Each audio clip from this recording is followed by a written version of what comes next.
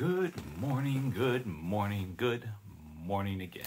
Another glorious day, and I want to read something. This is probably going to be really short. Who knows, though. Psalm 67, a wonderful scripture. It says, "May God be gracious to us and bless us, and cause his face to shine on us." Selah. May God be gracious to us and bless us. And sometimes you read this or you hear someone say that and you think, well, that's awfully selfish. Just me. Bless me, Lord. Bless me, Lord. Well, I didn't write this. This is, some books, actually mine says it too. The holy Bible, the set apart Bible, God's word.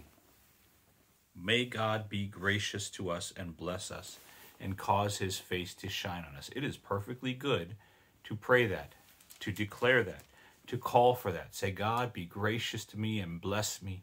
Cause your face to shine on me. It is good to seek the favor of the living God. But there is an outcome to that calling. It's not just, oh, goody gumdrops, I get lots of fun stuff. Verse 2 says, that your way may be known on earth, your salvation among all nations. You're gracious to me, O God. May God be gracious to us. That's your way may be known on earth. That your salvation, your deliverance may be known among all nations. We want the word to run and be glorified. We want everybody to turn to the living God. God be gracious to us and bless us. Living in the mully grubs, in the slums of life, is not a conduit for his way to be known in all the earth. No, his graciousness, his grace, and his face shining upon us, that is what leads to his way being known on all the earth, known on earth, and his salvation among all nations. Verse 3, let the peoples praise you, O God, let all the peoples praise you. Oh, let the nations be glad and sing for joy. This is now and a prophetic statement here. For you will judge the people uprightly. Judgment is a separation.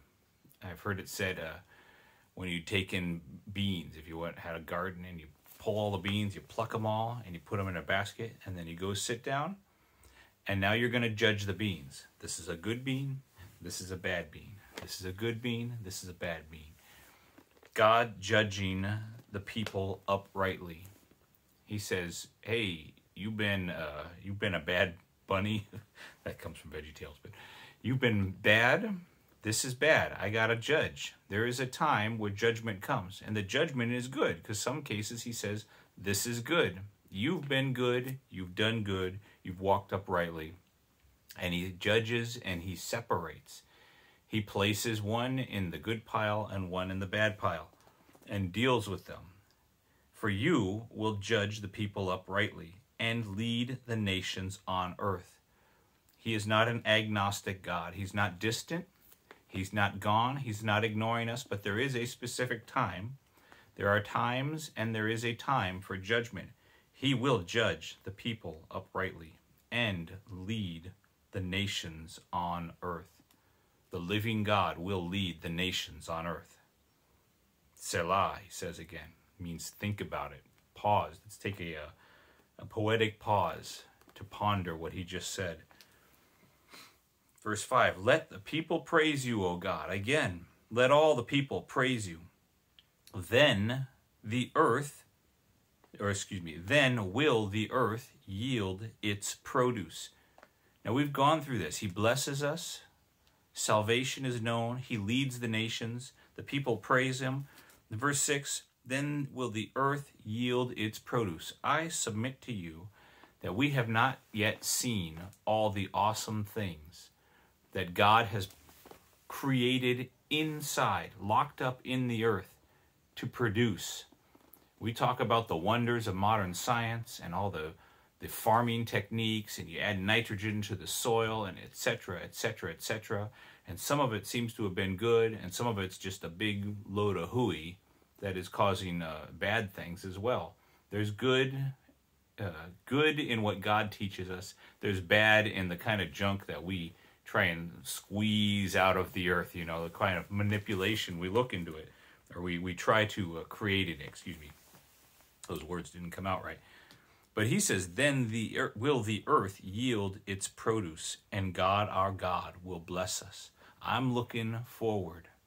I'm looking forward to the actual blessing of the Lord and the earth yielding its produce. The wonderful, abundant bounty God has provided in the earth. I'm looking for it. There isn't a limit. We can think there's a limit. It's when you don't know, you don't know. When you don't know how much there is, how much abundance there can be, you just don't know. Part of it's ignorance. Part of it might be just arrogance. But we know that God says the earth will yield its produce. And God, our God, will bless us. In verse 7, God will bless us, and all the ends of the earth will fear him.